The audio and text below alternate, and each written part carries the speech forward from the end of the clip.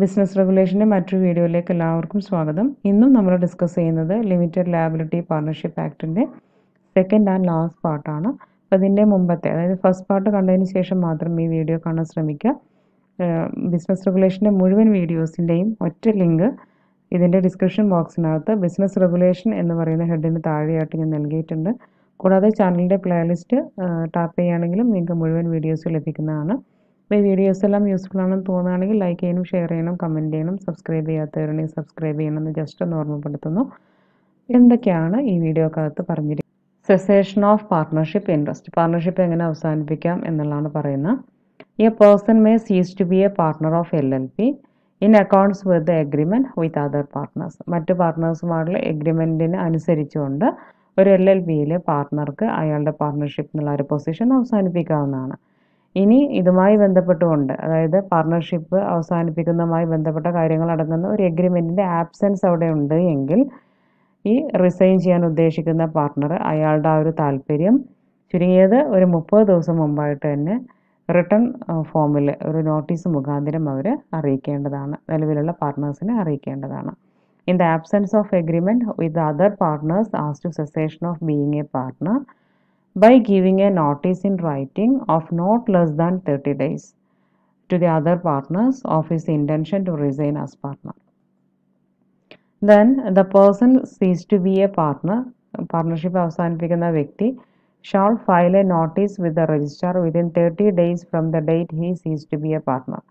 അയാളുടെ പാർട്ണർഷിപ്പ് അവസാനിപ്പിച്ച് 30 ദിവസത്തിനുള്ളിൽ രജിസ്ട്രാർക്ക് നോട്ടീസ് സമർപ്പിക്കേണ്ടതാണ്, നോട്ടീസ് ഫയൽ ചെയ്യേണ്ടതാണ്. ഈ ഒരു കാര്യം കാണിച്ചുകൊണ്ട് then a person shall cease to be a partner in the following circumstances also. താഴെ പറയുന്ന സാഹചര്യങ്ങളിലും ഒരു പാർട്ണറെ അയാളുടെ പാർട്ണർഷിപ്പ് അവസാനിപ്പിച്ചതായിട്ടാണ് നമ്മൾ കണക്കിലെടുക്കുക. On his death or dissolution of LLP, ഒരു വ്യക്തി മരിച്ചു കഴിഞ്ഞാൽ, ഒരു പാർട്ണർ മരിച്ചു കഴിഞ്ഞാൽ, അല്ലെങ്കിൽ ആ LLP എന്ന് പറയുന്ന സ്ഥാപനം ഡിസോൾവ് ചെയ്ത് കഴിഞ്ഞാൽ അവിടെ പാർട്ണർഷിപ്പ് അവസാനിപ്പിച്ചതായിട്ടാണ് കരുതുക. Then if he is declared to B of unsound mind by A competent court, ഒരു കോമ്പീറ്റൻറ്റ് കോർട്ടാൽ ഈ പറയുന്ന പാർട്ണറെ അൺസൗണ്ട് മൈൻഡായിട്ട് പ്രഖ്യാപിച്ചു കഴിഞ്ഞാലും അയാളുടെ partnership അവസാനിക്കുന്നതാണ്. Or if he has applied to B അഡ്ജഡ്ജഡ് as insolvent or declared as an insolvent, insolvent ആയിട്ട് അഡ്ജഡ്ജ് ചെയ്യുന്നതിന് വേണ്ടിയിട്ട് apply ചെയ്ത് കഴിയുകയാണെങ്കിൽ, അതുപോലെ തന്നെ ഇൻസോൾവെൻ്റ് ആയിട്ട് പ്രഖ്യാപിക്കുകയാണെങ്കിലൊക്കെ പാർട്ണർഷിപ്പ് അവസാനിക്കുന്നതാണ്. അപ്പം ഇങ്ങനെ പാർട്ണർഷിപ്പ് അവസാനിപ്പിച്ച വ്യക്തിയെ നമ്മൾ പിന്നീട് ഫോർമർ പാർട്ണർ ഓഫ് LLP എന്നാണ് പറയുക. The ceased partner is referred as A former partner of LLP.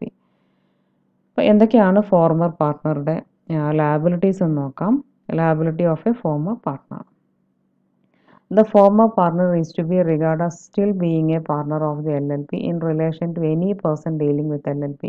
LLPയുമായിട്ട് ഇടപാട് നടത്തുന്ന ഏതെങ്കിലും ഒരു വ്യക്തിയെ സംബന്ധിച്ചിടത്തോളം ഒരു ഫോർമർ പാർട്ണർ ഇപ്പോഴും അയാൾ സീസ് ചെയ്തെങ്കിൽ പോലും അയാൾ ഒരു പാർട്ണറായിട്ട് കരുതപ്പെടും. താഴെ പറയുന്ന കാര്യങ്ങളില്ല എങ്കിൽ, അൺലസ് ഇവിടെ പറഞ്ഞിട്ടുണ്ട് എന്തൊക്കെയില്ല എങ്കിൽ, the person has notice that the former partner has ceased to B A partner of LLP. Unless പറഞ്ഞിട്ടുണ്ട്. ദ പേഴ്സൺ ഹാസ് നോട്ടീസ്, ഈ പറയുന്ന വ്യക്തി, ഇപ്പോൾ ഈ ഇടപാട് നടത്തിയ വ്യക്തി, ഈ പറയുന്ന ആൾ, ഈ പറയുന്ന നമ്മുടെ ഫോർമർ പാർട്ണർ അയാളുടെ LLPയിലെ പാർട്ണർഷിപ്പ് അവസാനിപ്പിച്ച കാര്യം ശ്രദ്ധിച്ചിട്ടില്ല എങ്കിൽ അയാളെ സംബന്ധിച്ചിടത്തോളം ഈ പറയുന്ന ഫോർമർ പാർട്ണറെ നിലവിലുള്ള പാർട്ണറായിട്ട് തന്നെയാണ് കരുതപ്പെടുക. Notice that the former partner has ceased to be a partner of the LLP has been delivered to the registrar. നമ്മൾ ഈ ഫോർമർ പാർട്ണർ അയാളുടെ ഈ പാർട്ണർഷിപ്പ് അവസാനിപ്പിച്ചതിന് ശേഷം ആ ഒരു കാര്യം രജിസ്ട്രാറെ നോട്ടീസ് മുഖാന്തരം അറിയിക്കേണ്ടതുണ്ട്. അപ്പോൾ ആ ഒരു കാര്യം ചെയ്തിട്ടില്ല എങ്കിൽ, unless notice that the former partner has ceased to B A partner of the LLP has been delivered to the registrar.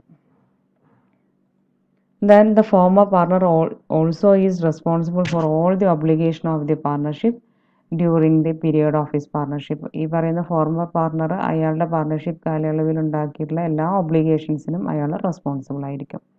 Then rights of a former partner. Former പാർട്ണർക്ക് അല്ലെങ്കിൽ അയാളുടെ മരണമോ അല്ലെങ്കിൽ ഇൻസോൾവൻസിയോ ഒക്കെ സംഭവിക്കുമ്പോൾ അയാളുടെ ഷെയർ വാങ്ങിക്കാൻ റൈറ്റുള്ള വ്യക്തികളെ സംബന്ധിച്ചിടത്തോളം ഒരു LLPയിൽ നിന്നും താഴെ പറയുന്ന എമൗണ്ടുകൾ റിസീവ് ചെയ്യാനുള്ള അവകാശം ഉണ്ടായിരിക്കും. An amount equal to the capital contribution of the former partner actually made to the LLP. Former partner ആ LLPയിലേക്ക് യഥാർത്ഥത്തിൽ നടത്തിയിട്ടുള്ള ക്യാപിറ്റൽ കോൺട്രിബ്യൂഷൻ എത്രയാണോ അതിന് തത്തുല്യമായ എമൗണ്ട് തിരിച്ചു കിട്ടാനുള്ള അവകാശം ഉണ്ടായിരിക്കും. And his right to share in the accumulated profit of the LLP after deduction of accumulated losses of the LLP determined as at the date the former partner ceased to be a partner.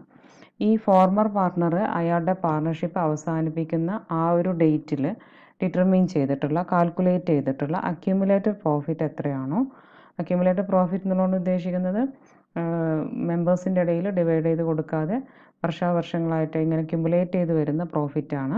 അപ്പോൾ ആ ഒരു accumulated പ്രോഫിറ്റിൽ നിന്നും accumulated loss വല്ലതുണ്ടെങ്കിൽ minus ചെയ്ത് ശേഷം ബാക്കിയുള്ള accumulated profit എത്രയാണെന്ന് വെച്ച് കഴിഞ്ഞാൽ അതിൽ നിന്നും ഇയാളുടെ റേഷ്യോ പ്രപ്പോർഷൻ അനുസരിച്ച് ഇയാൾക്ക് കിട്ടാനുള്ള ഷെയർ കിട്ടാനുള്ള അവകാശം ഉണ്ടായിരിക്കും എന്നാണ് പറയുന്നത്. Then a former partner or a person entitled to his share in consequence of the death or insolvency of the former partner shall not have any right to interfere in the management of the LLP. ഇപ്പോൾ ഈ former പാർട്ണർക്കോ അല്ലെങ്കിൽ അയാളുടെ മരണശേഷമോ മറ്റ് മരണമോ അല്ലെങ്കിൽ insolvency ഒക്കെ സംഭവിക്കുമ്പോൾ share പറ്റാനുള്ള അവകാശമുള്ള വ്യക്തികൾ ഈ പറഞ്ഞവർക്ക് ഒന്നും പിന്നീട് LLPയുടെ മാനേജ്മെൻറ്റിൽ ഇടപെടാനുള്ള റൈറ്റ് ഉണ്ടായിരിക്കില്ല. Shall not have any right to interfere in the management of LLP. ഈ പറയുന്ന കിട്ടാനുള്ള എമൗണ്ട് റിസീവ് ചെയ്യാനുള്ള റൈറ്റേ ഉണ്ടാവുള്ളൂ, മാനേജ്മെൻറ്റിൽ ഇടപെടാനുള്ള റൈറ്റ് ഉണ്ടായിരിക്കില്ല. Then extend of liability of LLP and partners. LLPയുടെയും അതുപോലെ പാർട്ട്നേഴ്സിൻ്റെയൊക്കെ ലയബിലിറ്റി എന്തുമാത്രം ഉണ്ടോ നോക്കാം. Every partner of an LLP is treated as the agent of the LLP but not of other partners for the purpose of doing the business. ഒരു LLPയുടെ എല്ലാ പാർട്ട്നേഴ്സും ആ ഒരു LLPയുടെ business നടത്തുന്ന കാര്യത്തിൽ LLPയുടെ ഏജൻറ്റ് മാത്രമാണ്, അല്ലാതെ മറ്റു പാർട്ട്നേഴ്സിൻ്റെ ഏജൻ്റ് ആയിരിക്കില്ല എന്നാണ് പറയുന്നത്. ഇത് നമ്മളങ്ങനെ പ്രത്യേകം പറയാൻ കാരണം നോർമൽ പാർട്ട്ണർഷിപ്പിൽ ഓരോ പാർട്ട്ണറും മറ്റൊരു പാർട്ട്ണറുടെ ഏജൻ്റാണ്, അവർക്കിടയിൽ ഒരു പ്രിൻസിപ്പൽ ഏജൻ്റ് റിലേഷൻഷിപ്പാണുള്ളത്. പക്ഷേ ഇവിടെ അങ്ങനെയില്ല, ഓരോ പാർട്ട്ണറും LLPയുടെ മാത്രം ഏജൻ്റാണ്, അല്ലാതെ പാർട്ട്നേഴ്സ് അങ്ങോട്ടും ഇങ്ങോട്ടും ഏജൻ്റ് അല്ല. An LLP is not bound by anything done by a partner in dealing with a person if. ഇപ്പോൾ ഒരു പാർട്ട്ണർ ഏതെങ്കിലും ഒരു വ്യക്തിയുമായിട്ട് എന്തെങ്കിലും ഒരു കാര്യം ചെയ്യുമ്പോൾ അതിന് LLP ഉത്തരവാദിയായിരിക്കില്ല. If എങ്ങനെയാണെങ്കിൽ the partner in fact has no authority to act for the LLP in doing a particular act. ഒരു പ്രത്യേക ആക്ടിവിറ്റി അത് LLPക്ക് വേണ്ടി ചെയ്യാനുള്ള അധികാരം ആ പാർട്ട്ണർക്ക് ഇല്ല. അങ്ങനത്തെ ഒരു കാര്യം കയറിയിട്ടാണ് ആ പാർട്ട്ണർ ചെയ്തിരിക്കുന്നതെങ്കിൽ അതിന് LLP ഉത്തരവാദിയല്ല. അതുപോലെ തന്നെ the person knows that he has no authority or doesn't know him to be a partner of the LLP. അതുപോലെ തന്നെ ഈ ആർക്ക് വേണ്ടിയിട്ടാണോ ഒരു കാര്യം ചെയ്തു കൊടുത്തത് ആ വ്യക്തിയെ സംബന്ധിച്ചിടത്തോളം ആ വ്യക്തിക്ക് അറിയാം ശരിക്കും ഈ പറയുന്ന പാർട്ട്ണർക്ക് ഈ കാര്യം ചെയ്യാനുള്ള അതോറിറ്റി ഇല്ല എന്നുള്ളത്. അതല്ലെങ്കിൽ അയാൾക്ക് ഈ പറയുന്ന പാർട്ട്ണർ LLPയുടെ പാർട്ട്ണർ ആണെന്ന് അറിയില്ല. അപ്പോൾ ഇങ്ങനത്തെ ഒരു സിറ്റുവേഷനിലാണ് ഇത് ചെയ്തിട്ടുള്ളത് എങ്കിലും നമ്മുടെ LLP ഇതിന് ഉത്തരവാദി ആയിരിക്കില്ല.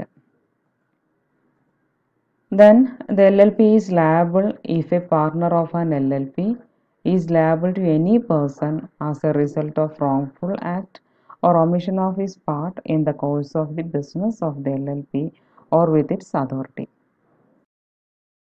LLPയുടെ ബിസിനസ് ചെയ്യുന്നതിനിടയ്ക്ക് അയാളുടെ അധികാര പരിധിയിൽ നിന്നുകൊണ്ട് തന്നെ പാർട്ട്ണർ ഒരു കാര്യം ചെയ്തു, അത് റോങ്ഫുൾ ആക്റ്റായി അല്ലെങ്കിൽ എന്തെങ്കിലുമൊക്കെ ഒമിറ്റ് ചെയ്തു, അങ്ങനെ പാർട്ട്ണർക്ക് ഉണ്ടാകുന്ന ഒരു ലയബിലിറ്റിക്ക് ആരും കൂടെ ലയബിളായിരിക്കും, LLPയും കൂടെ ലയബിളായിരിക്കും.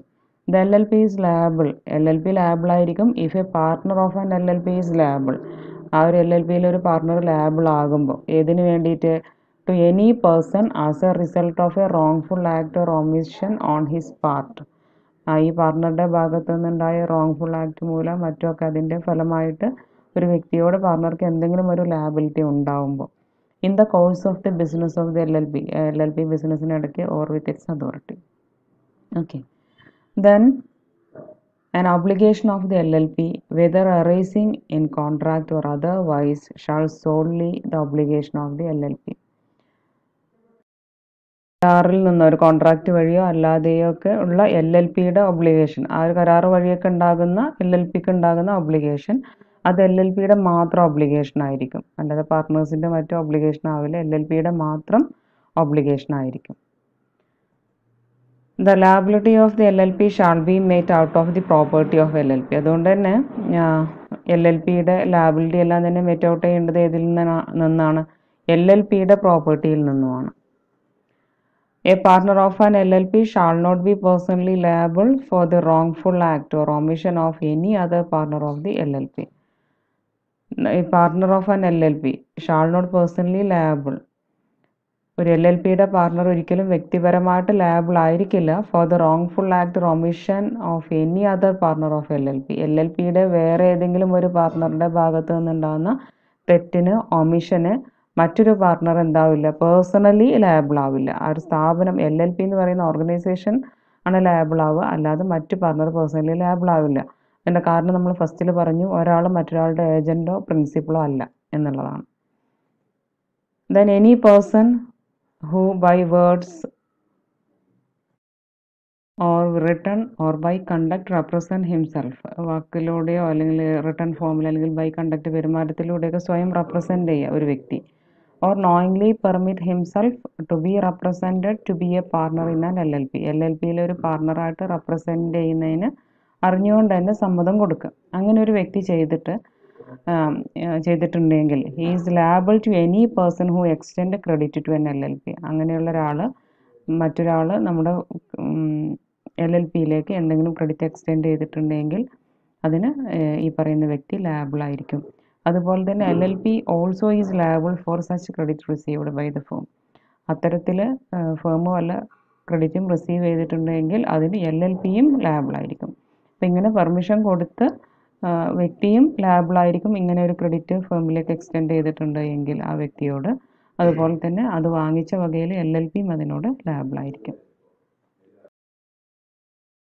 After a partner's death, the business is continued in the same LLP's name. നമ്മളിപ്പം ഒരു പാർട്ണർ മരിച്ചു കഴിഞ്ഞാലും ബിസിനസ് കണ്ടിന്യൂ ചെയ്യും, അത് അതേ പേരിൽ തന്നെ LLPയുടെ അതേ പേരിൽ തന്നെ കണ്ടിന്യൂ ചെയ്യുകയാണെങ്കിൽ the continued use of the name, ആ ഒരു പേരിൻ്റെ തുടർന്നുള്ള ഉപയോഗം, or of the diseased partners name as part there, ഈ മരിച്ച പാർട്ണറുടെ പേര് അതിൻ്റെ ഭാഗത്ത് ഉണ്ടെങ്കിൽ പോലും, shall not be of it self make his legal representative or is estate liable for any act of the LLP done after his death. അയാളുടെ മരണശേഷം LLP ചെയ്യുന്ന ഏതൊരു ആക്ടിവിറ്റിക്കും ഈ പറയുന്ന ആളുടെ എസ്റ്റേറ്റ് വകകളോ അതുപോലെ തന്നെ അയാളുടെ ലീഗൽ റെപ്രസെൻറ്റേറ്റീവോ ഉത്തരവാദി ആയിരിക്കില്ല എന്നാണ് പറയുന്നത്.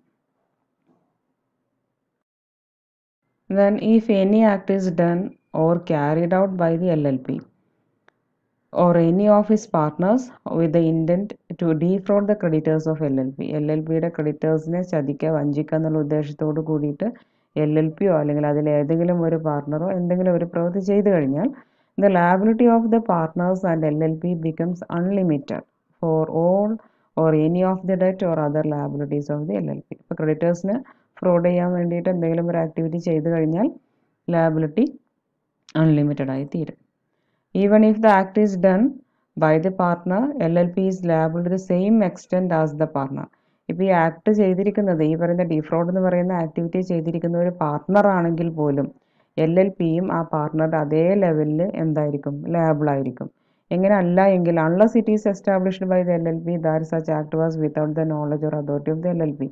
LLPയുടെ അറിവോട് കൂടിയിട്ടോ LLPയുടെ അധികാരത്തിൽ നിന്നുകൊണ്ടോ ഒന്നും അല്ല ഈ വ്യക്തി ഈ കാര്യങ്ങൾ ചെയ്തിരിക്കുന്നത് എന്ന് LLPക്ക് സ്ഥാപിച്ചെടുക്കാൻ പറ്റുന്നില്ല എങ്കിലാണ്. അല്ലാതെ പാർട്ണർ ഇങ്ങനെയൊക്കെയാണ് ചെയ്തിരിക്കുന്നതെന്ന് LLPക്ക് തെളിയിക്കാൻ സാധിക്കുകയാണെങ്കിൽ LLP ലയബിൾ അല്ല. അല്ലാത്ത പക്ഷം LLP പാർട്ണറുടെ അതേ ലെവലിൽ LLPയും ഇതിന് ലയബിൾ ആയിരിക്കും. For this act, the partner or partners are also be punishable with imprisonment for a term which may extend to 2 years and with a fine which shall not be less than 50,000 rupees but which may extend to 5 lakh rupees. അപ്പോൾ ഇത്തരം ഒരു ആക്ടിവിറ്റിക്ക് ഒരു partner ചെയ്തതാണെങ്കിൽ ഒരു partner അല്ലെങ്കിൽ partners എത്ര പേരാണോ അതിൽ engage ചെയ്തത് അത്രയും പേര്, are also be punishable with imprisonment. Our jail ശിക്ഷ അടക്കമുള്ള ശിക്ഷയ്ക്ക് വിധേയമായിരിക്കും. Four A term which may extend to 2 years, 2 വർഷം വരേക്ക് നീണ്ടു നിന്നേക്കാവുന്ന ഒരു ടേമിലേക്ക്, 2 വർഷമോ അതിൽ താഴെയുള്ള ഒരു പീരീഡിലേക്ക് imprisonment കിട്ടിയേക്കാം. And with fine which shall not be less than 50,000 rupees but which may extend to 5 lakh rupees.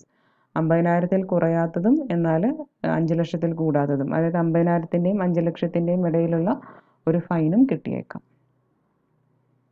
Then assignment and transfer of partnership right. ഈ partnership right മറ്റൊരാളിലേക്ക് കൈമാറാൻ സാധ്യമാണോ എന്നുള്ളതാണ് നമ്മൾ നോക്കുന്നത്. The right of A partner to A share of profit and loss of the LLP and to receive distribution in accordance with the LLP agreement are transferable either wholly or in part. LLPയുടെ profit അല്ലെങ്കിൽ loss share ചെയ്യാനുള്ള ഒരു right, അതുപോലെ തന്നെ അത് receive ചെയ്യാൻ LLP agreement അനുസരിച്ച് അതിൻ്റെ distribution receive ചെയ്യാനൊക്കെ ഉള്ള ആ ഒരു റൈറ്റ് ഭാഗികമായിട്ടോ പൂർണ്ണമായിട്ടോ ട്രാൻസ്ഫർ ചെയ്യാവുന്നതാണ്. എങ്ങനെയാണെങ്കിൽ provided such transfer doesn't cos ഇനി ഡിസസോസിയേഷൻ ഓഫ് പാർട്ട്നേഴ്സിൻ്റെ ഇടയിലുള്ള ഒരു ബന്ധം നഷ്ടപ്പെടുത്താൻ കാരണമാകരുത്. അതുപോലെ തന്നെ ഫേമിൻ്റെ ഡിസൊല്യൂഷനോ വൈൻഡിങ് അപ്പിനോ ഒന്നും കാരണമാകുന്നില്ല എങ്കിൽ ഒരു വ്യക്തിക്ക് അയാളുടെ ഈ പറഞ്ഞ കാര്യങ്ങളിലുള്ള right ഭാഗികമായിട്ടോ പൂർണ്ണമായിട്ടോ മറ്റൊരാളിലേക്ക് കൈമാറാം. But such transfer doesn't give any right to the transferee or assignee to participate in the management or conduct of the activities of LLP or access information concerning the transaction of LLP. അപ്പോൾ ഇത്തരത്തിലൊരു transfer നടത്തുമ്പോൾ അത് കിട്ടുന്ന വ്യക്തി, അയാളെ നമുക്ക് transferee എന്ന് പറയാം അല്ലേ. അപ്പോൾ ആ ട്രാൻസ്ഫറിക്ക് ഏത് റൈറ്റ് പ്രൊവൈഡ് ചെയ്യില്ല? ഈ പറയുന്ന ഷെയർ ചെയ്യാനുള്ള റൈറ്റ് മാത്രമേ ഉണ്ടാവുള്ളൂ. അല്ലാതെ മാനേജ്മെൻറ്റിൽ പാർട്ടിസിപ്പേറ്റ് ചെയ്യുന്നതിനോ ബിസിനസ്സിൻ്റെ ആക്ടിവിറ്റീസ് കണ്ടക്ട് ചെയ്യുന്നതിനോ അല്ലെങ്കിൽ LLPയിലെ പ്രധാനപ്പെട്ട ഇൻഫോർമേഷൻസ് ആക്സസ് ചെയ്യുന്നതിനോ ഒന്നും അങ്ങനെയുള്ള ഒരു റൈറ്റും ട്രാൻസ്ഫറിയിലേക്ക് കൈമാറ്റം ചെയ്യില്ല. അങ്ങനെ ഒരു അവകാശം അയാൾക്ക് കിട്ടില്ല എന്നാണ് പറയുന്നത്. Then conversion into limited liability partnership.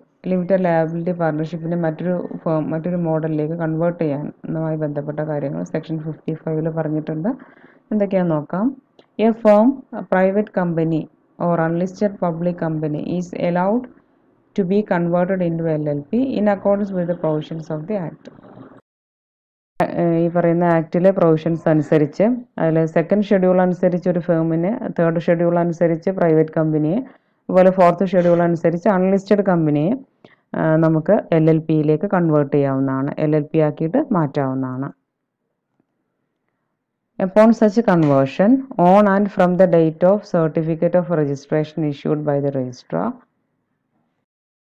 Convert ചെയ്യുന്ന സമയത്ത് കൺവേർട്ട് ചെയ്ത് രജിസ്ട്രേഷൻ സർട്ടിഫിക്കറ്റ് ഇഷ്യൂ ചെയ്ത ആ ഒരു ഡേറ്റ് തൊട്ട് അന്ന് മുതൽക്ക് എല്ലാ all tangible and intangible property vested in the firm, ആ ഫേമിൽ ഉള്ള എല്ലാ ടാഞ്ചിബിൾ, മൂവബിൾ ആൻഡ് ഇമ്മൂവബിൾ ആയിട്ടുള്ള എല്ലാ പ്രോപ്പർട്ടീസും or the company vested in the firm or the company, അതുപോലെ തന്നെ all assets, interest, rights, privileges, liabilities, obligation relating to the firm or the company, ഫേമുമായിട്ടോ അല്ലെങ്കിൽ company means unlisted കമ്പനിയാണ് ഉദ്ദേശിക്കുന്നത്, ഇവരുമായി ബന്ധപ്പെട്ട ഈ പറഞ്ഞ എല്ലാ ഐറ്റംസും, ഇതുപോലെയുള്ള എല്ലാ movable and immovable പ്രോപ്പർട്ടീസും, and the whole of the undertaking of the firm or the company, ഫേമുമായി ബന്ധപ്പെട്ട എല്ലാ അണ്ടർടേക്കിങ്സും, ഈ പറയുന്ന മുഴുവൻ കാര്യങ്ങളും എന്ത് ചെയ്യപ്പെടും? Shall be transferred two and shall vested in the LLP, എല്ലാം LLPയിലേക്ക് ട്രാൻസ്ഫർ ചെയ്യപ്പെടും. Without further assurance act or deed, പ്രത്യേകിച്ച് അതിന് വേറെ അഡീഷണൽ ഒരു ഡീഡോ അഷുറൻസോ ആക്ടിൻ്റെ ഒന്നും ആവശ്യമില്ല. ഇത് ഈ രജിസ്ട്രേഷനോട് കൂടി തന്നെ മുഴുവൻ കാര്യങ്ങളും LLPയിലേക്ക് മാറ്റപ്പെടും. And the firm or the company shall be deemed to B dissolved and removed from the records of the registrar of firm or registrar of company as the case may be. അപ്പോൾ ഇതിലേക്ക് LLPയിലേക്ക് മാറിക്കഴിഞ്ഞാൽ ഈ സംഭവങ്ങളെല്ലാം ഇങ്ങോട്ട് മാറും. എന്നിട്ട് ആ ഫേമോ ആ കമ്പനിയോ എന്ത് ചെയ്യപ്പെടും? ഡിസോൾവ് ചെയ്തതായിട്ട്, പിരിച്ചുവിട്ടതായിട്ട് കരുതപ്പെടും. അതോടൊപ്പം തന്നെ ഈ ഫേമിൻ്റെ രജിസ്ട്രാറുടെ റെക്കോർഡിൽ നിന്നും ആ ഫേമിനെ റിമൂവ് ചെയ്യപ്പെടും. അതുപോലെ തന്നെ കമ്പനിയുടെ കേസിൽ കമ്പനി രജിസ്ട്രാറിൻ്റെ അടുത്തായിരിക്കും പേരിരിക്കുന്നത്, അവിടെ നിന്നും കമ്പനിയും റിമൂവ് ചെയ്യും. സാഹചര്യം പോലെ കമ്പനിയാണോ ഫേമാണോ എന്താ വെച്ചാൽ അതിനനുസരിച്ച് അവയെല്ലാം അവയുടെ ആദ്യത്തെ റെക്കോർഡുകളിൽ നിന്നും റിമൂവ് ചെയ്യപ്പെടും. പൂർണ്ണമായിട്ടും LLP ആയി മാറും എന്നർത്ഥം. Difference between LLP and partnership. LLPയും പാർട്ണർഷിപ്പും തമ്മിലുള്ള വ്യത്യാസങ്ങൾ എന്തൊക്കെയാണെന്ന് നോക്കാം. ഫോർമേഷൻ്റെ കേസ് നോക്കുകയാണെങ്കിൽ LLP ആക്ട് 2008 പ്രകാരമാണ് LLP ഫോം ചെയ്തിരിക്കുന്നത്. അതേസമയം partnership formed as per the partnership act of 1932. Partnership act 1932 പ്രകാരമാണ് ഫോം ചെയ്തിരിക്കുന്നത്. രജിസ്ട്രേഷൻ്റെ കാര്യത്തിലാണെങ്കിൽ LLPക്ക് registration is compulsory with the registrar of companies. Registrar of കമ്പനീസിൻ്റെ അടുത്ത് രജിസ്ട്രേഷൻ നിർബന്ധമാണ്. അതേസമയം പാർട്ണർഷിപ്പിനെ സംബന്ധിച്ചിടത്തോളം not compulsory. But an unregistered partnership won't have the ability to sue. ചെയ്യണമെന്ന് നിർബന്ധമില്ല, പക്ഷേ അൺരജിസ്റ്റർ ആയിട്ടുള്ളൊരു പാർട്ണർഷിപ്പ് ആണെങ്കിൽ അതിന് കേസ് കൊടുക്കാനോ മറ്റൊന്നും പറ്റില്ല. അപ്പോൾ അങ്ങനത്തെ ഒരു പർപ്പസ് നടക്കണമെങ്കിൽ അത് രജിസ്റ്റർ ചെയ്യേണ്ടതായിട്ടുണ്ട്. എന്നാൽ ലീഗൽ എൻറ്റിറ്റി, LLPക്ക് ഒരു സെപ്പറേറ്റ് ലീഗൽ എൻറ്റിറ്റി ഉണ്ട് അല്ലേ, സ്വന്തമായിട്ടൊരു നിയമപരമായിട്ടുള്ളൊരു നിലനിൽപ്പുണ്ട്. അതേസമയം പാർട്ണർഷിപ്പ് അങ്ങനെ ഒരു സെപ്പറേറ്റ് ലീഗൽ എൻറ്റിറ്റി ഇല്ല. പെർപ്പച്വൽ സക്സഷൻ ആണ്. LLP has perpetual succession. LLPക്ക് അനന്തമായ തുടർച്ചയുണ്ട്, സ്ഥിരമായിട്ട് നിലനിൽക്കുന്ന ഒന്നാണ്. ഒരാൾ വന്നു, ഒരു മെമ്പർ മരിച്ചു, അങ്ങനെയുള്ള ഒന്നും അതിനെ അഫക്റ്റ് ചെയ്യുന്നില്ല. ഒരു കമ്പനി ഒക്കെ എങ്ങനെയാണോ കണ്ടിന്യൂ ചെയ്യുന്നത് അതുപോലെ ഒരു LLP കണ്ടിന്യൂ ചെയ്യാവുന്നതാണ്. അതേസമയം partnership comes to an end at the death or retirement or insolvency of the partner. പാർട്ട്നേഴ്സിൻ്റെ ഇൻസോൾവൻസിയോ അല്ലെങ്കിൽ അവരുടെ റിട്ടയർമെൻറ്റോ അവരുടെ മരണമോ ഒക്കെ സംഭവിച്ചു കഴിഞ്ഞാൽ ആ പാർട്ണർഷിപ്പ് ഫേം അവസാനിക്കും. പിന്നെ അതിന് തുടർച്ച ഉണ്ടാവില്ല, പിന്നെ പുതിയ ഒന്നായിട്ട് അത് കണ്ടിന്യൂ ചെയ്യാൻ പറ്റുള്ളൂ. ക്യാപിറ്റൽ കോൺട്രിബ്യൂഷൻ, ഇത് ഡിസ്പാരിറ്റി അല്ല, ശരിക്കും സിമിലാരിറ്റിയാണ് ഇവിടെ പറഞ്ഞിരിക്കുന്നത്.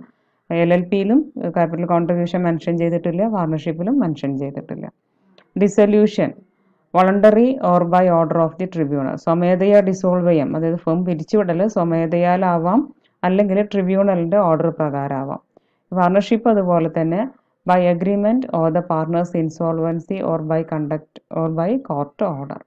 എഗ്രിമെൻറ്റിലൂടെ, അതായത് പാർട്ട്നേഴ്സ് പരസ്പരമുള്ള എഗ്രിമെൻറ്റ് പ്രകാരം, പരസ്പര സമ്മതപ്രകാരമാവാം, അല്ലെങ്കിൽ പാർട്ട്നേഴ്സ് ഇൻസോൾവൻ്റ് ആവുന്നത് മൂലമാവാം, അല്ലെങ്കിൽ കോടതി ഉത്തരവ് പ്രകാരം. അങ്ങനെ ഏത് രീതിയിലും പാർട്ണർഷിപ്പ് ഡിസൊല്യൂഷൻ സംഭവിക്കാം. ദെൻ നമ്പർ ഓഫ് പാർട്ട്നേഴ്സിൻ്റെ എണ്ണം നോക്കുകയാണെങ്കിൽ LLPനെ സംബന്ധിച്ചിടത്തോളം minimum 2 പേരുണ്ടായിരിക്കണം. And there is no maximum limit, maximum എത്രയെന്ന് കണക്കില്ല. അതേസമയം പാർട്ണർഷിപ്പിൽ 2 to 20 പാർട്ട്നേഴ്സ്, 2 തൊട്ട് 20 വരെ മാക്സിമം പാടുള്ളൂ. മിനിമം 2ഉം മാക്സിമം 20 പാടുള്ളൂ. പേരിൻ്റെ കാര്യം നോക്കുകയാണെങ്കിൽ LLPയിൽ the name the end word limited liability partnership or the acronym LLP എന്നോ അല്ലെങ്കിൽ ലിമിറ്റഡ് ലയബിലിറ്റി പാർട്ണർഷിപ്പ് എന്നോ എന്നുള്ളൊരു വാക്ക് പേരിൻ്റെ അവസാനത്തിലുണ്ടായിരിക്കണം. അങ്ങനത്തെ യാതൊരു റൂളും പാർട്ണർഷിപ്പിനില്ല. ലയബിലിറ്റി നോക്കുകയാണെങ്കിൽ limited to the extent of contribution to the LLPയിലേക്ക് എന്തുമാത്രമാണോ capital contribution നടത്തിയിരിക്കുന്നത് അത്ര വരെയൊക്കെ എന്തുണ്ടാവുള്ളൂ, പാർട്ട്നേഴ്സിന് ലയബിലിറ്റി ഉണ്ടാവുള്ളൂ. അതേസമയം അൺലിമിറ്റഡ് ലയബിലിറ്റി ആണ് പാർട്ണർഷിപ്പിലുള്ളത്. And personal property of the partners R liable for the ഡെപ്റ്റ് of the firm. അവരുടെ പേഴ്സണൽ പ്രോപ്പർട്ടി വരെ ഇതിന് ബാധ്യസ്ഥരായിരിക്കും. അതായത് ഫേമിലേക്ക് കൊടുത്ത ക്യാപിറ്റൽ തികയാതെ വന്നു കഴിഞ്ഞാൽ പിന്നെ അവരുടെ സ്വന്തം പ്രോപ്പർട്ടി വിറ്റിട്ടാണെങ്കിലും ഫേമിൻ്റെ കടം അവർ വീട്ടേണ്ടതായിട്ട്. Then foreign national as partners. Foreign നാഷണൽസിന് partners ആവാൻ സാധിക്കും LLPക്കകത്ത്. നമ്മളത് LLPയിലെ പാർട്ട്നേഴ്സിനെ പറഞ്ഞിട്ടുണ്ടായിരുന്നു. ഇന്ത്യക്ക് പുറത്ത് ഫോം ചെയ്ത കമ്പനി ആവാം, ഇന്ത്യക്ക് പുറത്ത് ഫോം ചെയ്ത LLPക്കോ അല്ലെങ്കിൽ നോൺ റെസിഡൻ്റ് ആയിട്ടുള്ള ഒരാൾക്കൊക്കെ ഇതിനകത്ത് പാർട്ട്ണർ ആവാമെന്ന് പറഞ്ഞിട്ടുണ്ടായിരുന്നു. അപ്പോൾ ഫോറിൻ നാഷണലിന് ഇതിനകത്ത് പാർട്ട്ണർ ആവാം. അതേസമയം പാർട്ണർഷിപ്പിനകത്ത് ഫോറിൻ നാഷണൽസിന് പാർട്ട്ണർ ആവാൻ പറ്റില്ല. അവർക്കൊരു പാർട്ണർഷിപ്പ് ഫോം ചെയ്യാൻ സാധിക്കില്ല. അതുപോലെ തന്നെ annual statement of accounts and annual return has to be filed with ROC. Annual return അതുപോലെ തന്നെ അക്കൗണ്ടുകളുടെ ആനുവൽ സ്റ്റേറ്റ്മെൻ്റ് ഒക്കെ തന്നെ ROCക്കകത്ത് ഫയൽ ചെയ്യൽ നിർബന്ധമാണ്. അതേസമയം പാർട്ണർഷിപ്പിനെ സംബന്ധിച്ചിടത്തോളം no necessity of filing returns to the registrar of firms. അത്തരത്തിലുള്ള റിട്ടേണുകൾ ഫയൽ ചെയ്യേണ്ട ആവശ്യമില്ല ഫേമിൻ്റെ രജിസ്ട്രാറിൻ്റെ അടുത്ത്. Then difference between joint stock company and LLP. ഇപ്പോൾ തമ്മിലുള്ള വ്യത്യാസം എന്തൊക്കെയാണെന്നുള്ളത് നോക്കാം. കമ്പനീനെ സംബന്ധിച്ചിടത്തോളം ഫോം ചെയ്യുന്നത് formed as per the companies act 2013 and the various rules made there under. 2013 act പ്രകാരം അതിൻ്റെ അണ്ടറിൽ മെയ്ഡ് ചെയ്തിട്ടുള്ള മറ്റു റൂള് പ്രകാരമൊക്കെയാണ് കമ്പനി ഫോം ചെയ്യുന്നത്. അതേസമയം LLP formed by the limited liability partnership act 2008 and various rules made there under. Then ക്യാപിറ്റലിൻ്റെ കാര്യം നോക്കുകയാണെങ്കിലോ the minimum and maximum amount of paid up capital of public and private companies are clearly be specified in the Companies Act. Public കമ്പനിയുടെ ആയിക്കോട്ടെ private കമ്പനിയുടെ ആയിക്കോട്ടെ അവരുടെ maximum and minimum paid up capital എത്രയായിരിക്കണം എന്നുള്ളത് companies ആക്ടിൽ specify ചെയ്തിട്ടുണ്ട്. LLPനെ സംബന്ധിച്ചിടത്തോളം capital contribution specify ചെയ്തിട്ടില്ല. Then minimum number of members നോക്കുകയാണെങ്കിൽ കമ്പനീനെ സംബന്ധിച്ചിടത്തോളം പ്രൈവറ്റ് കമ്പനി ആണെങ്കിൽ മിനിമം 2 പേര് വേണം ഫോം ചെയ്യാൻ. അതേസമയം പബ്ലിക് കമ്പനി ആണെങ്കിൽ 7 പേര് വേണം. 2 in the case of private company and 7 in the case of public company എന്നാണ്. അതേസമയം LLPക്ക് മിനിമം 2 പേരുണ്ടായാൽ തന്നെ നമുക്ക് LLP ഫോം ചെയ്യാവുന്നതാണ്. അതുപോലെ തന്നെ മാക്സിമം നമ്പർ ഓഫ് മെമ്പേഴ്സ് നോക്കുകയാണെങ്കിൽ കമ്പനീനെ സംബന്ധിച്ചിടത്തോളം പ്രൈവറ്റ് കമ്പനിക്ക് മാക്സിമം 200 പേരാവാം, പബ്ലിക് കമ്പനിക്ക് അങ്ങനെ ഒരു ലിമിറ്റ് ഇല്ല. Maximum 200 in the case of private company and there is no maximum limit for a public company. അതേസമയം LLPക്ക് മാക്സിമം ലിമിറ്റ് ഇല്ല. No limit to the maximum number of partners. എത്ര partners വേണമെങ്കിലും ആവാം. Then പേരിൻ്റെ കാര്യം നോക്കുകയാണെങ്കിൽ public company uses the word limited at its end name. Public company അതിൻ്റെ പേരിൻ്റെ അവസാനത്തിൽ ലിമിറ്റഡ് എന്നുള്ള വാക്ക് ചേർക്കും. പ്രൈവറ്റ് കമ്പനി എന്ത് യൂസ് ചെയ്യും? പ്രൈവറ്റ് ലിമിറ്റഡ് എന്നുള്ള വാക്ക് അതിൻ്റെ പേരിൻ്റെ അവസാനത്തിൽ യൂസ് ചെയ്യും. അതുപോലെ തന്നെ സമയം use either the word limited liability partnership or the acronym LLP at its end name. LLPയുടെ പേരിൻ്റെ അവസാനത്തിൽ LLP എന്നോ അല്ലെങ്കിൽ അതിൻ്റെ ഫുൾ ലിമിറ്റഡ് ലയബിലിറ്റി പാർട്ണർഷിപ്പോ എന്നുള്ള വാക്ക് ചേർത്തിട്ടുണ്ടായിരിക്കണം. ദെൻ ലയബിലിറ്റിയുടെ കേസ് നോക്കുകയാണെങ്കിൽ limited to the extend of the value of shares. കമ്പനിയുടെ ഷെയറാണ് ഉണ്ടാവുക, ഷെയറിൻ്റെ വാല്യൂവിൻ്റെ എക്സ്റ്റെൻഡ് വരെയൊക്കെ എത്രയാണോ ഉള്ളത് അതുവരെയൊക്കെയാണ് ലയബിലിറ്റി ഉണ്ടാവുക. LLPയിൽ limited to the extend of the contribution to LLP. Partners LLPയിലേക്ക് contribute ചെയ്യുന്ന ക്യാപിറ്റൽ എത്രയാണോ അതുവരെയൊക്കെയാണ് അവരുടെ ലയബിലിറ്റി ഉണ്ടാവുക. Then minimum number of directors or partners. പാർട്ട്നേഴ്സിൻ്റെ എണ്ണം എങ്ങനെയാണെന്ന് നോക്കാം. Minimum 2 in the case of private company and 3 in the case of public company. Private കമ്പനിയിൽ directors minimum 2 ഉണ്ടായിരിക്കണം. Public കമ്പനിയിൽ മിനിമം 3 ഡയറക്ടേഴ്സ് ഉണ്ടായിരിക്കണം. അതേസമയം അത്തരം കാര്യങ്ങൾക്ക് വേണ്ടിയിട്ട് LLPയിൽ 2 ഡെസിഗ്നേറ്റഡ് ഇൻഡിവിജ്വൽ പാർട്ട്നേഴ്സ് ഉണ്ടായിരിക്കണം. അതിൽ ഒരാൾ റെസിഡൻ്റ് ആയിരിക്കണം എന്നൊക്കെ നമ്മൾ നേരത്തെ മനസ്സിലാക്കിയിട്ടുണ്ട്. ദെൻ മെമ്മോറാണ്ടം ഓഫ് അസോസിയേഷനും ആർട്ടിക്കിൾസ് ഓഫ് അസോസിയേഷനും അത് കമ്പനീനെ സംബന്ധിച്ചിടത്തോളം വെരി ഇമ്പോർട്ടൻ്റ് ആയിട്ടുള്ള ഡോക്യുമെൻ്റ് ആണ്. Which mentions everything about the company. അതിലാണ് കമ്പനീനെ കുറിച്ചുള്ള മുഴുവൻ കാര്യങ്ങളും മെൻഷൻ ചെയ്തിരിക്കുന്നത്. അത്തരത്തിലൊരു document ഏതിനില്ല? LLPക്കില്ല. No such document but only LLP agreement. LLP agreement മാത്രമേ LLPക്ക് ഉണ്ടാവുള്ളൂ. Then transferability of interest transfer ചെയ്യാൻ പറ്റും, അതിലുള്ള റൈറ്റ് ട്രാൻസ്ഫർ ചെയ്യാൻ പറ്റും. Share of the public company R transferable. Public കമ്പനിയുടെ ഷെയർ ട്രാൻസ്ഫറബിൾ ആണെന്ന് നമുക്കറിയാം. അതേസമയം share transfer is restricted in A private company. Private കമ്പനിക്ക് ഷെയർ ട്രാൻസ്ഫർ ചെയ്യാൻ പറ്റില്ല. അതാണ് പ്രൈവറ്റ് കമ്പനിയും പബ്ലിക് കമ്പനിയും തമ്മിലുള്ള മേജർ ഡിഫറൻസ് നമുക്ക് അറിയാവുന്നതാണ്. Interest of partners R transferable according to the LLP agreement. LLP പ്രകാരം LLP അഗ്രിമെന്റ് അനുസരിച്ച് പാർട്ട്നേഴ്സിന് അവരുടെ റൈറ്റ്സും ലയബിലിറ്റി റൈറ്റ്സും ഇൻട്രസ്റ്റ് ഒക്കെ എന്ത് ചെയ്യാം? മറ്റൊരാളിലേക്ക് ട്രാൻസ്ഫർ ചെയ്യാവുന്നതാണ്.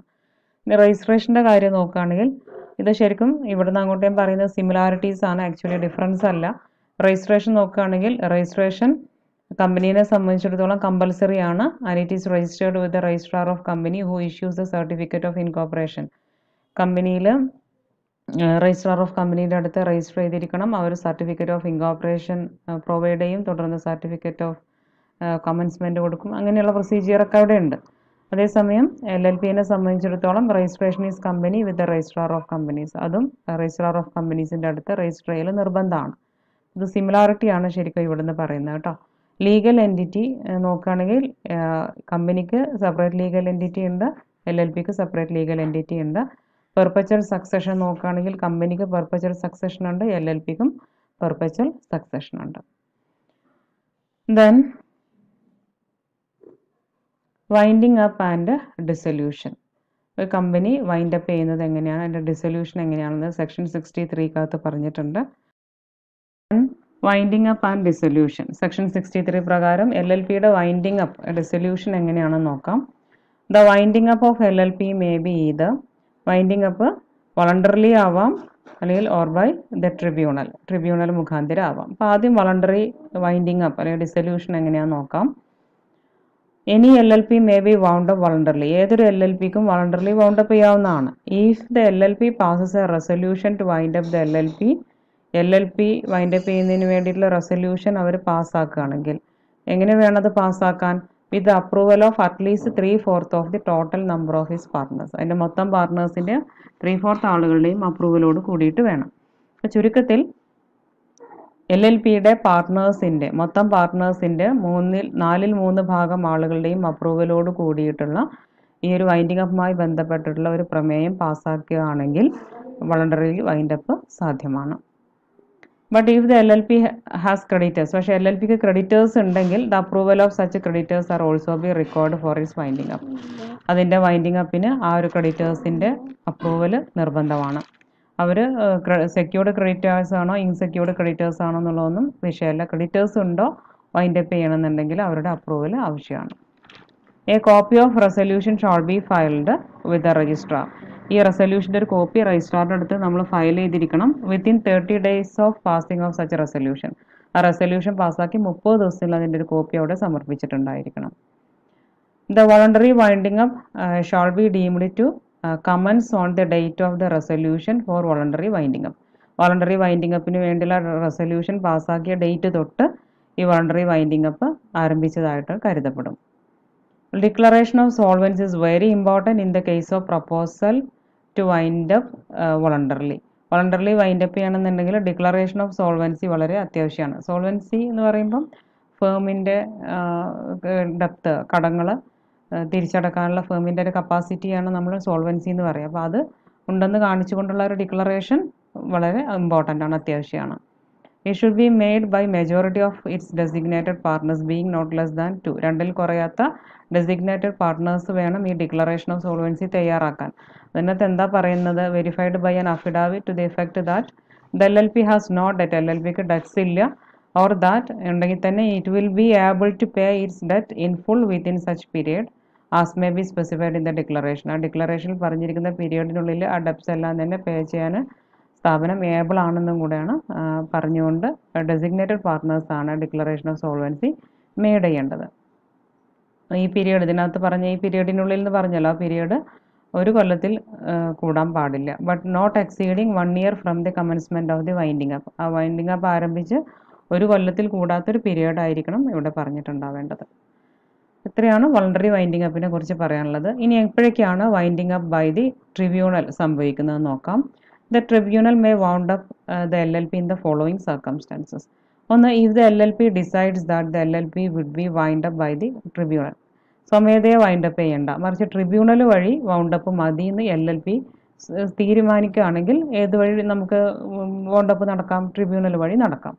പിന്നെ if for a period of more than 6 months the number of partners of the LLP is reduced below 2. കൂടുതലുള്ള ഒരു പീരിയഡിലേക്ക്, 6 മാസത്തിൽ കൂടുതലുള്ള പീരിയഡിലേക്ക് കമ്പനിയുടെ LLPയിലെ പാർട്ട്നേഴ്സ് 2ൽ കുറവായി നിൽക്കുകയാണെങ്കിൽ ട്രിബ്യൂണൽ ഇടപെട്ടുകൊണ്ട് അത് വൈൻഡപ്പ് ചെയ്യുന്നതാണ്. ഈ four A period of more than 6 months, 6 മാസത്തിൽ കൂടുതലുള്ള ഒരു പീരിയഡിലേക്ക് the number of partners of LLP is reduced below 2. Minimum 2 പേര് വേണമെന്നാണല്ലോ. അപ്പോൾ 2ൽ കുറവ് ആൾക്കാരായി കഴിഞ്ഞിട്ടുണ്ടെങ്കിൽ ട്രിബ്യൂണൽ ഇടപെടും. Then if the LLP is unable to pay it's ഡെപ്റ്റ്, LLPക്ക് അവരുടെ ഡെപ്റ്റ് പേ ചെയ്യാൻ കഴിയാതെ വരുന്ന സമയത്ത് ട്രിബ്യൂണൽ ഇടപെട്ട് അത് വൗണ്ടപ്പ് ചെയ്യുന്നതാണ്. If the LLP has acted against the interest of the സോവറിഗ്നിറ്റി and integrity of India, the security of the state or public order. Public ഓർഡറിന് വിരുദ്ധമായിട്ട്, രാജ്യത്തിൻ്റെ സെക്യൂരിറ്റിക്ക് വിരുദ്ധമായിട്ട്, ഇന്ത്യയുടെ സോവറിഗ്നിറ്റി ആൻഡ് ഇൻറ്റഗ്രിറ്റി പരമാധികാരത്തിനും മറ്റുമൊക്കെ വിരുദ്ധമായിട്ട് LLP പ്രവർത്തിക്കുകയാണെങ്കിലും ട്രിബ്യൂണൽ ഇടപെട്ട് വൗണ്ടപ്പ് ചെയ്യുന്നതാണ്. If the LLP has made a default in filing with the registrar the statement of account and solvency or annual return for any 5 consecutive financial years, 5 തുടർച്ചയായ വർഷങ്ങളിൽ annual return സമർപ്പിക്കുന്ന കാര്യത്തിൽ statement of account ഒക്കെ രജിസ്ട്രാർക്ക് നമ്മൾ സമർപ്പിക്കേണ്ടതുണ്ട്. അപ്പോൾ അതൊക്കെ file ചെയ്യുന്ന കാര്യത്തിൽ LLP ഡീഫോൾട്ട് വരുത്തി കഴിഞ്ഞാലും ട്രിബ്യൂണൽ ഇടപെട്ട് വൈൻഡപ്പ് ചെയ്യുന്നതാണ്. And if the tribunal is of the opinion that it is just and equitable that the LLP be wound up, LLP wound up ചെയ്യുന്നതാണ് ഒരു ന്യായം എന്ന് ആണ് ട്രിബ്യൂണലിന് അഭിപ്രായമുള്ളത് എങ്കിൽ അന്നേരത്തും ട്രിബ്യൂണൽ കയറി ഇത് വൈൻഡപ്പ് ചെയ്യുന്നതാണ്. ഇത്രയും സിറ്റുവേഷനുകളിലാണ് ട്രിബ്യൂണൽ വഴിയുള്ള വൗണ്ട് അപ്പ് ഉണ്ടാകുന്നത്. ദെൻ LLPയുടെ അഡ്വാൻറ്റേജസ് അതുപോലെ ഡിസഡ്വാൻറ്റേജസ് എന്തൊക്കെയാണെന്ന് നോക്കാം. ഇതുവരെ നമ്മൾ LLPയെ മനസ്സിലാക്കിയതിൽ നിന്ന് നമുക്ക് ഈസി ആയിട്ട് അത് എഴുതാവുന്നതേ ഉള്ളൂ. ജസ്റ്റ് ഒന്ന് നോക്കാം. ഈസി ഫോർമേഷൻ, കമ്പനിയായിട്ട് കമ്പയർ ചെയ്ത് നോക്കുകയാണെങ്കിൽ LLPയുടെ ഫോർമേഷൻ വളരെ ഈസിയാണ്. അത്ര കോംപ്ലിക്കേറ്റഡ് ലീഗൽ ഫോർമാലിറ്റീസ് ഇല്ല, അത്രക്ക് രജിസ്ട്രേഷൻ ഫീസ് ഒന്നും വരുന്നില്ല. Compared to the formation of company and LLP can be formed very easily. There is no complicated legal formalities and the expenses for registration also is very less. Separate legal entity.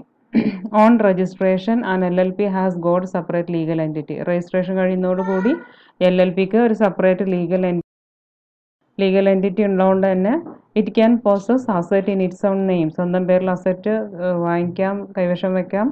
And can sue, മറ്റുള്ളവർക്കെതിരെ case file ചെയ്യാം. And B SUD, ഇവർക്കെതിരെ case file ചെയ്യപ്പെടാം. ഇങ്ങനെ എല്ലാത്തിനുള്ള അധികാരാവകാശങ്ങളും ഉണ്ടായിരിക്കും. Limited liability. The liability of partners of LLP are limited to the extent of their contribution to LLP. LLPയിലേക്കുള്ള അവരുടെ capital കോൺട്രിബ്യൂഷൻ്റെ amount എത്രയാണോ അതുവരേക്ക് LLP പാർട്ട്നേഴ്സിൻ്റെ liability limited ആയിരിക്കും. The partners are not liable to pay the debts of LLP from there personal asset. സ്വന്തം വസ്തുവകകളിൽ നിന്നും cash എടുത്തിട്ട് കമ്പനിയുടെ liability പേ ചെയ്യാനുള്ള യാതൊരു ബാധ്യതയും അവർക്കില്ല. അവരുടെ ക്യാപിറ്റൽ കോൺട്രിബ്യൂഷൻ വരേക്കുള്ള ബാധ്യത മാത്രമേ ഉള്ളൂ. No partner is responsible for any other partner fraudulent act. വേറെ അപ്പോസ്ട്രോഫി എസ് ആണ് ഇവിടെ കൊടുക്കേണ്ടത്. മറ്റു പാർട്ട്നേഴ്സിൻ്റെ ഫ്രോഡുലൻ്റ് ആക്ടിവിറ്റീസിനൊന്നും നമ്മുടെ പാർട്ണർ റെസ്പോൺസിബിൾ ആയിരിക്കില്ല. Perpetual succession. LLP has perpetual succession, അതായത് കണ്ടിന്യൂസ് ആയിട്ടുള്ള തുടർച്ച അതിനുണ്ട്. That is death, retirement, insolvency of partner doesn't affect the life of LLP. ഈ പറയുന്ന കാര്യങ്ങളൊന്നും LLPയുടെ ലൈഫിനെ അഫക്റ്റ് ചെയ്യില്ല.